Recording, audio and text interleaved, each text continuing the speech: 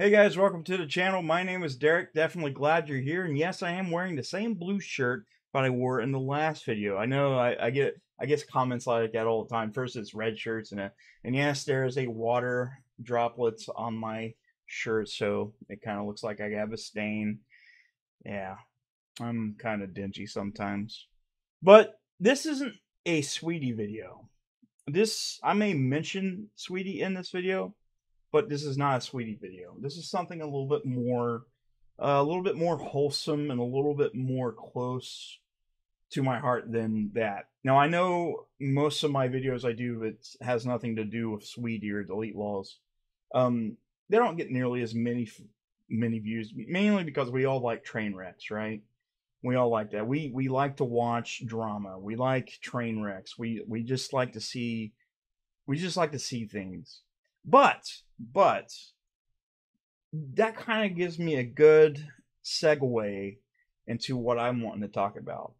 Now, whenever I first started making YouTube videos, this was a long time ago, maybe 6, 7 years ago, actually, maybe 10. I think 10 years ago or 11 years ago was when I posted like goofy things. Nothing like I do now, which most of my stuff is still goofy, don't get me wrong. But around 7, 8 years ago, I think I started actually making YouTube videos, and you can go back and look at those. Prior to that, I was streaming on Twitch, and that was fun. That was fun. That was really fun. Back early Twitch days was pretty cool. I mean, of course, you had your booby streamers and but there wasn't any hot tub metas or anything like that. It was mainly just video games. Mainly, that's basically what it was. This was before just chatting and the people just walking around an IRL streams. Um, and I had a lot of fun. I had actually a pretty decent little audience. It was small, but it was fun. And one of the two people that got me into streaming and making videos was there was a user which he doesn't stream anymore, hasn't streamed in years, and he was called Muddy Unders, and he was a really really cool guy. He gave me a lot of pointers, and I learned a lot from him.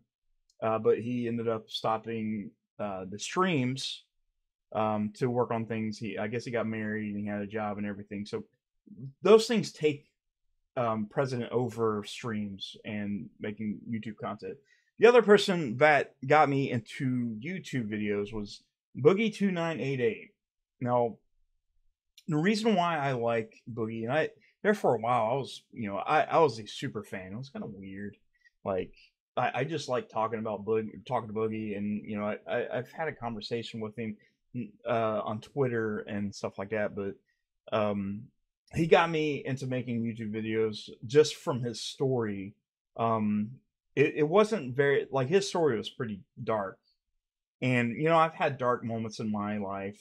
Nothing that bad, but I've had some pretty rough times, and we've talked about these in detail, which we'll kind of bring it up to do a cliff note version of that. But one of the things that I have kind of added to my YouTube videos for the longest time is a theme of depression, anxiety. And why I do that is I want this channel to be sort of an outlet for people that suffer from these things. You can look at me and be like, hey, I go through the same things. And I kind of want this to be like just something where you guys can do, like you can tell me your story and I'll tell you my story, and it's long. But yeah, I kind of want to help you guys out mostly. Because what I have found out through the years, and I'm still finding out, I'm still stubborn. You can ask my family and my fiance. I am stubborn as they come. I don't like to ask for help. I don't. I don't like it. And I've had embarrassing things where I've had to ask for help, and that maybe financially, and that was terrible, terrible. And I lost nearly everything I owned. I had a nice car, had a nice house that I was living in. I went through a breakup of 7 years. I had a friend that committed suicide. He was my best friend, and my health issues got worse because I didn't take care of myself. A lot of people on here like Sweeties Brigade calls me fat, which I know this. I'm working on it, trying to. Doesn't bother me if you call me fat though. if you're using that insult, you. It's too easy, guys. Too easy. Does not affect me. But anyways, when I talk about depression, I don't talk about, and you could kind of include this because it's still depression the way you see it. There's clinical depression and then there's depression, and a lot of people don't know the difference. When I say regular old fashioned depression, I mean stuff like, oh, my dog died, my girlfriend broke up with me, I lost my job, stuff like that. You feel down, and you become depressed. And that's a normal thing in life. In life, you're going to have many obstacles where something bad happens, right? You'll lose somebody you love, and it hurts. It hurts. And sometimes it lingers onto you, and it actually plays into clinical depression. Now, it could be the trigger, but sometimes whenever you get diagnosed with purely clinical depression, which in my case, I have severe bipolar depression. And I got diagnosed with that probably 6-7 years ago, maybe. And I've been back and forth. I've had multiple suicide attempts. I think 4, if I remember correctly. One that I ended up in the ICU. I swallowed 30 of my blood pressure meds, and immediately after I'd done it, I called 911 because I knew I fucked up. I was like, why did I do this? And they came, got me. I was in the ambulance, gave me activated charcoal, and you drink that, and then you vomit. It makes me kind of sick just thinking about the taste of it. It's one of those things you'll never forget. This whole experience will be. So, activated charcoal. I puked up some of them. So they rushed me to the hospital, and they force a hose down my nose and into my stomach, which the first time I did it was kind of funny. It went down through my nose and out of my mouth, and I was gagging, so I grabbed a hold of the tube. Why, it's like right into my nose and my mouth, and they finally let go, and they tried it again, and they finally got it because they said, hey, if we don't do this, you're going to die. Like, seriously, you're going to die if you don't do this. So they finally got it in. I finally took it like a man. That was interesting. So they sucked out like I think 12 pills, which I still had a couple more left in there, but they put me in the ICU to kind of watch me there. So there was that. Of course, there was another one where I was going to run my car into a tree, and I told them about it, and they sent me to, they put me in the hospital. Then my brother, on another one, he found me in a room with a knife.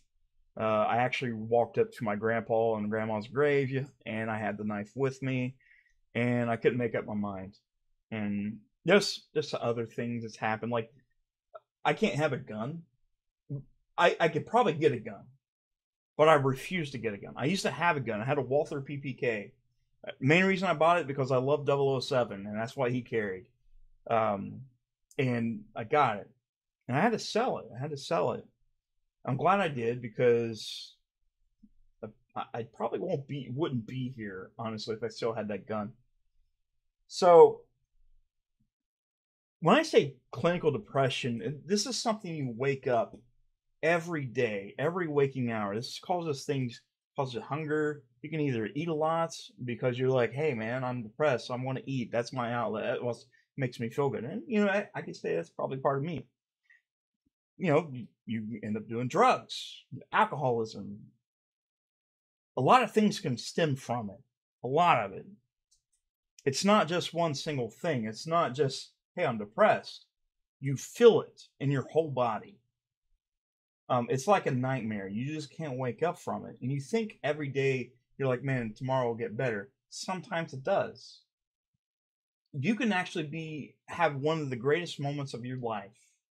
You might be happy for a moment, but with clinical depression or severe type, you probably won't enjoy it. Like you still feel that deep pain.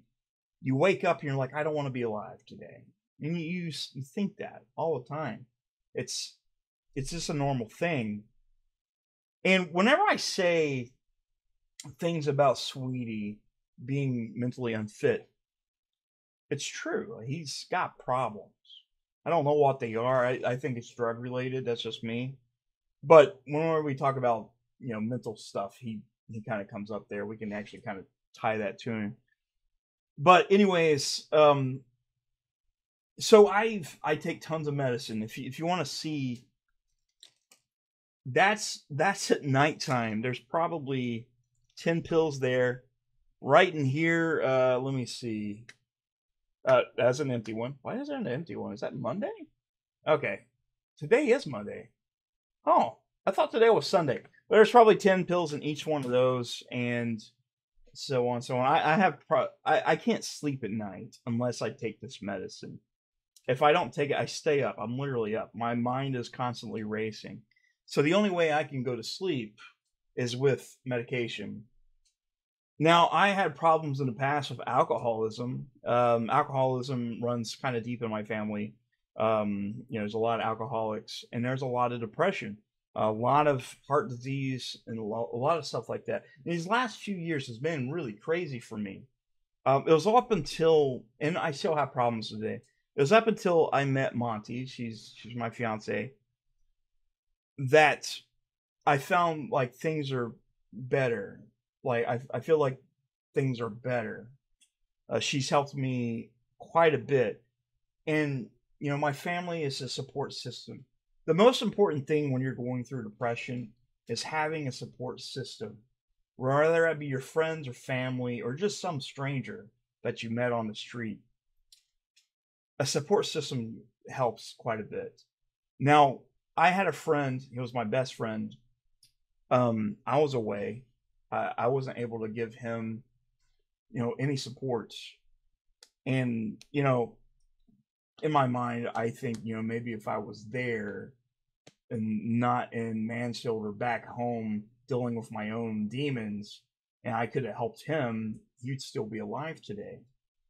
And I do blame myself a lot on that. And that's the thing about depression. Things that you may not had any control of, it goes to your head that what could I have done differently? Oh man, I maybe it was me. And you think that kind of stuff. And it's kind of hard, honestly, it's kind of hard. And small things trigger you. That's one thing too. I don't like to fight. I don't. I don't like to like whenever we get in an argument or something. I literally just drop everything. Like I can't operate. I know a lot of people are probably like, "Yeah, that's kind of stupid." No, it's true. I mean, I just can't function. I watched back in the day my parents constantly fighting. My dad was abusive. Hey, we just gotta subscribe. I should have turned the notifications off there. But anyways, that's funny. That's funny. Like I'm trying to get used to seeing those. Like, but anyways, um, I watched my parents in a really bad marriage. It was a bad divorce. My dad was, and I don't want to say this. There was some abuse. He was alcoholic.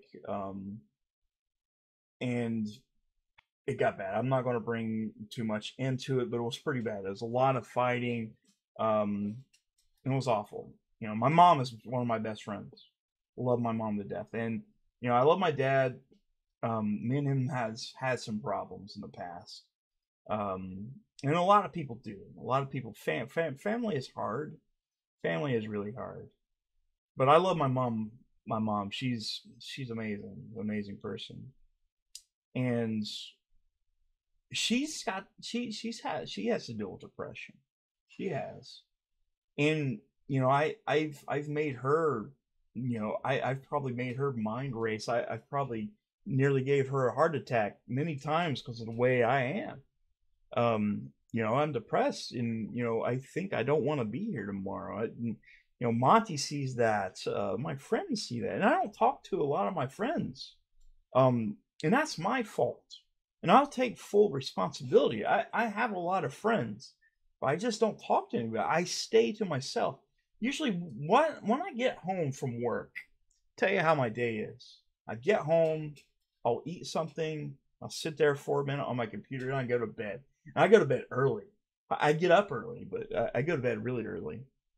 And anyways, I don't do anything. I don't talk to anybody. Now lately, I've been talking to some more friends, but I never go see them. And I just stay to myself.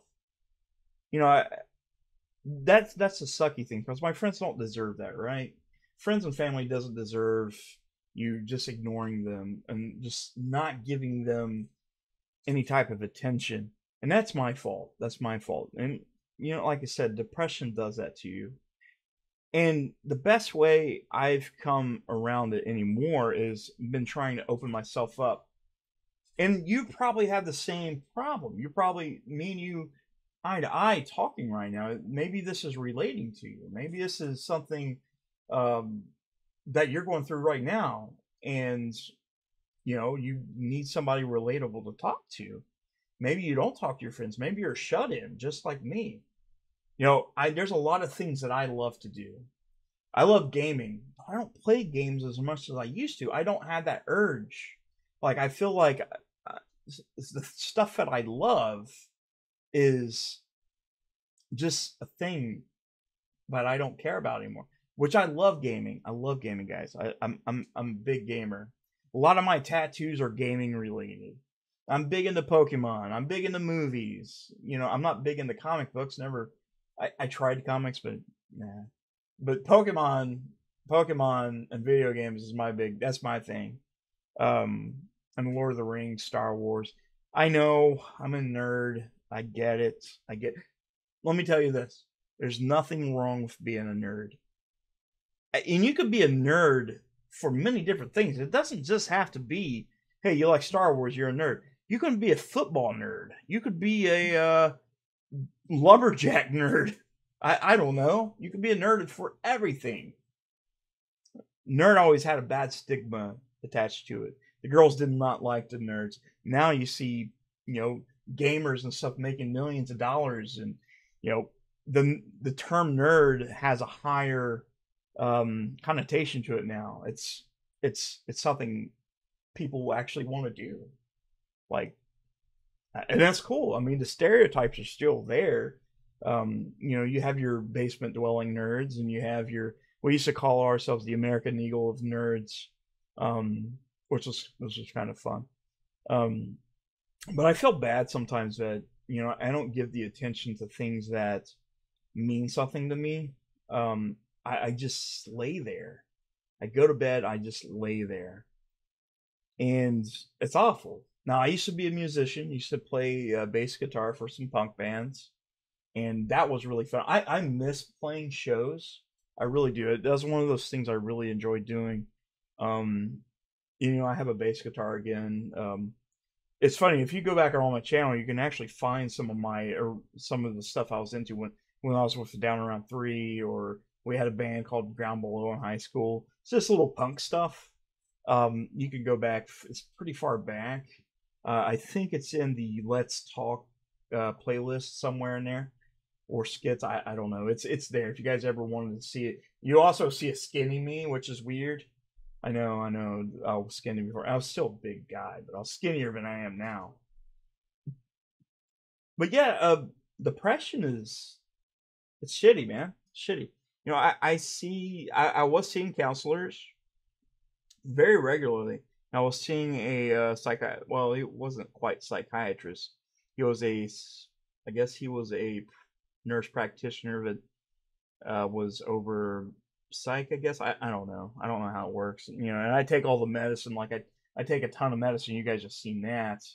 Some of it helps, some of it don't. There's times like I just started back taking another medicine again, but I stopped because depression was getting worse. I've been getting stressed out quite a bit, and one of the things that's really made me happy lately, you know, Monty, she's been my rock, but um, seeing the YouTube channel explode. Now, Monty is way more important than the YouTube channel. I'm just gonna let you know that now. She's amazing to me. She treats me good. She treats me great, like a king. I've never been treated like that from a girl ever. I could not ask for a better person to spend the rest of my life with. And anyways, it's been crazy to see the YouTube channel starting to take off a little bit. Now, I don't know how much longer I'll have. I know right now some of our videos are getting almost 2,000 views, and we're seeing the subscriber number just go up and up and up, which is great. And it's actually, I'm excited. I'm excited when I make the next video. And I know I've been doing the Sweetie stuff to death, but like I said before, it's pretty damn easy. It's pretty damn easy. The content writes itself. It really does. And a lot of people that's covering this, they'll tell you the same thing. The content literally writes itself. We all like train wrecks. We all like to see high octane explosions, breakdowns, drama, and it all kind of accumulates into this big ball that you just want to bounce it, want to watch it bounce. And that's been fun. That's been fun. And I know, like I said, I know that, maybe we'll slow down. Maybe we won't. Maybe we'll get bigger. My goal now is to hit 5,000 followers, 10,000 followers, 1 million followers. That's really grasping straws there. But, I have goals, but I don't want to set those goals, because how I see things, I'm always set myself. I used to set my goals super high. And when those things didn't happen, I got depressed. It made me feel worse. And I don't want to do that to this channel. I don't want to put that pressure on me. If it grows, it grows. If it doesn't, it doesn't. It might not be meant to be, but I'm still going to make content.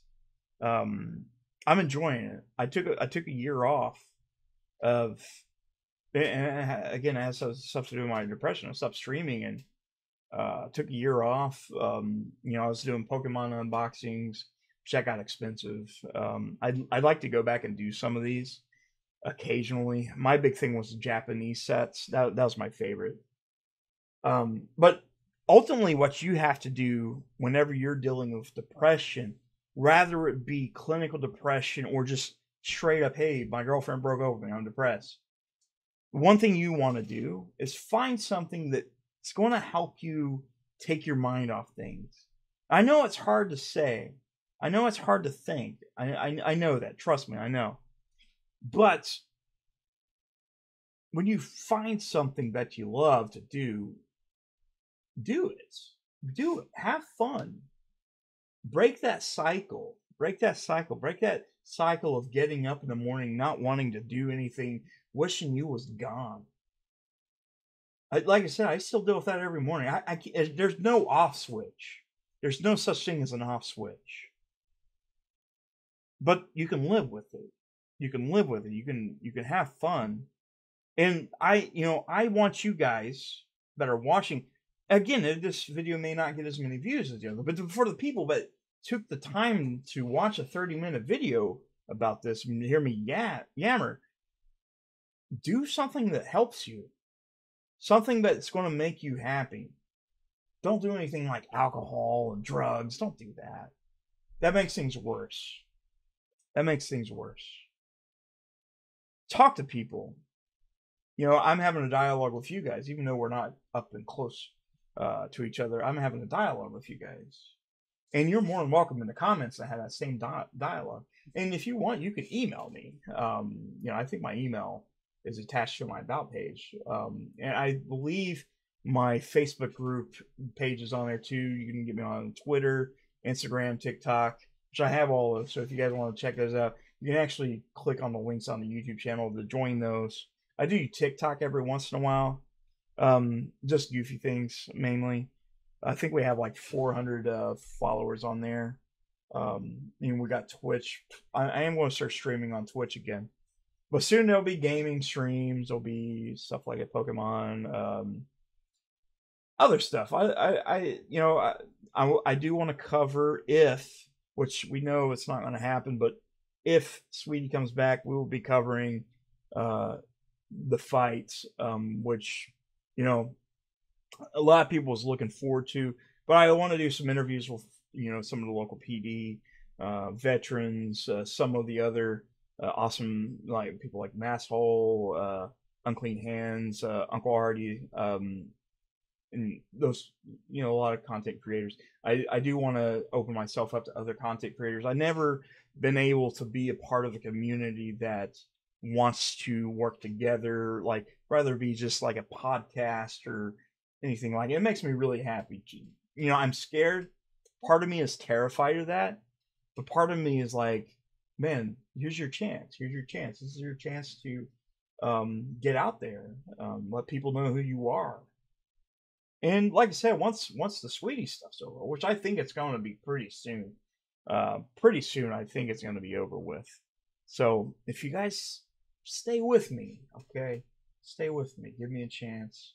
Let's keep on growing this channel. Let's get bigger and bigger. We have giveaways we still need to do. I haven't done it because I'm poor.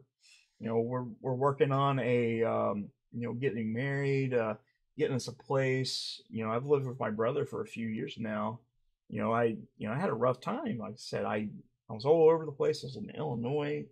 Um, we got a house in Ashland and lost it because my health and her, you know, my ex, and then I went to Mansfield for a while, and you know, predominantly got, you know, I my one of my best friends pretty much saved my life by, you know, coming up there and pulling me from that mess.